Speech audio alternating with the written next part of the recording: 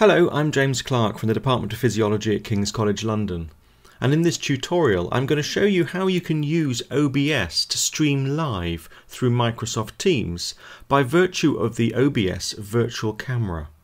This is made possible through the use of a virtual camera driver which is made available free on GitHub.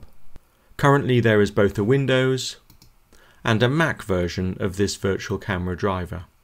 So if you're a Windows user, download the Windows version. If you're a Mac user, download the Mac version. Once you've installed your virtual camera driver, simply load up OBS, go from the Tools menu and choose Start Virtual Camera. While you're in OBS, nothing is going to actually happen, but you are now streaming whatever is in this output window to a virtual camera driver. And you can insert this virtual camera into your Teams or Zoom meetings. So having set up the virtual driver in OBS, you now need to go into Microsoft Teams and select this virtual video driver in order to transmit whatever is in OBS over your Microsoft Teams stream. So I've opened up Teams here on the right hand side of my window, and if I click my mouse on the screen and choose More Actions, I can choose the Show Device Settings.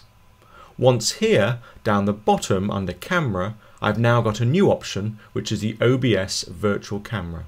Windows and Mac operating systems may have this slightly different, it may look slightly different, but the functionality is the same. So I'm going to choose the OBS Virtual Camera. And now you can see on the screen, if I just resize this for clarity, there we go, you can now see I've got the logo that I've inserted on OBS, and I've also got my lower thirds.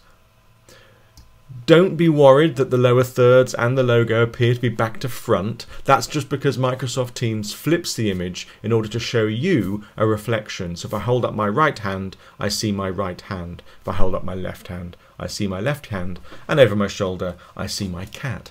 So you can see that your viewers will see the video the correct way round. It's just that you see things back to front on your screen. But that's not a big issue. So having established now you've got your OBS stream working through Microsoft Teams, you can simply choose to show your slides on your webcam, or your side-by-side view by selecting those options in OBS. What's really quite nice is if you are showing your slides, and now I'm in a PowerPoint presentation and I'm going through my slides to present these to my colleagues, if you wish to break and go back to your webcam, you simply click on the Teams window, and down the right hand side is the Change Input button. Click on that and now you'll go back to your webcam. So we're no longer using the OBS driver, we're now using our Microsoft Teams webcam driver, and we can flip now between using OBS by there or using your built-in webcam. So there's a really quick way now of flipping between slides and webcam, or flipping between animations, automation and media content. If you found this tutorial useful, please consider subscribing to my YouTube channel.